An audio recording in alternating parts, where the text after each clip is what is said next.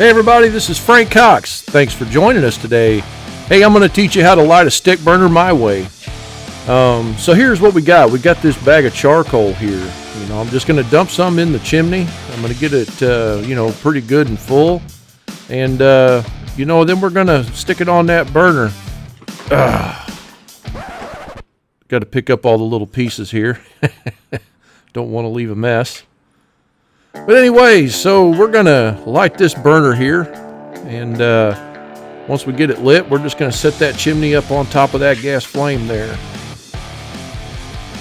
Okay, so that's been burning for a minute. And what we're going to do here is get this rack pulled out so we can set our chimney on it here. And we're going to let that chimney sit for a little while until the top of it turns out like this, salt and pepper colored. Then we're going to dump it right here on top of this rack like this. You can pick a spot. It doesn't have to be perfect. I usually go for the middle. And then I got some red oak here.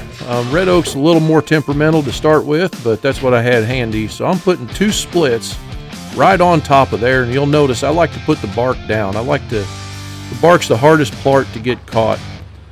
So, you might close the firebox door just a little.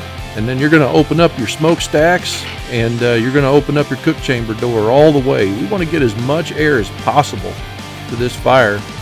And what's going to happen is that logs is sitting on top of that coal bed. It's going to start to fully engulf in flames. It takes a little while. Once that starts to turn and you'll start to see bigger flames, then you might go ahead and just kind of grab your poker. Kind of pull that log up on top of there a little bit, get it in closer. We want to try to keep our coal bed under the logs as much as possible. So now we're going to go ahead and close this door. We're going to open our air inlets up. Now, you might have them open more at the beginning. What we're trying to do is make sure we get as much air as possible to the fire at the beginning of the cook and get our cook chamber up to temp. And then we're going to go ahead and close these cook chamber doors. You're going to leave your smokestack open all the way. And, you're hoping to see some thin blue smoke like this.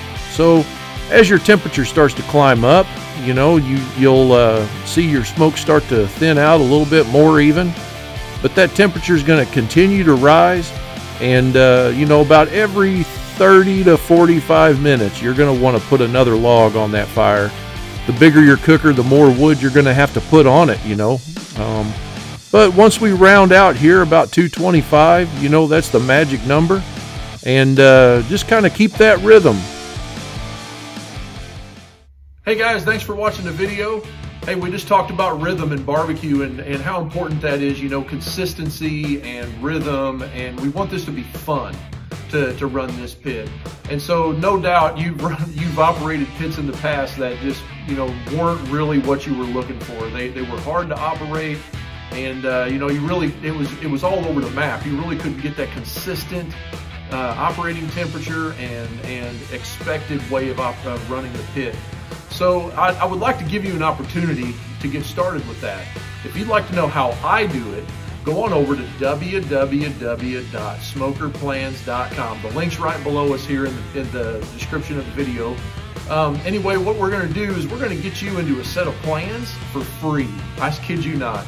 I put consistency into every single thing that we do at SmokerBuilder, including our smoker plans, and we've got over 200 sets of plans, but I'm going to give you this one for free.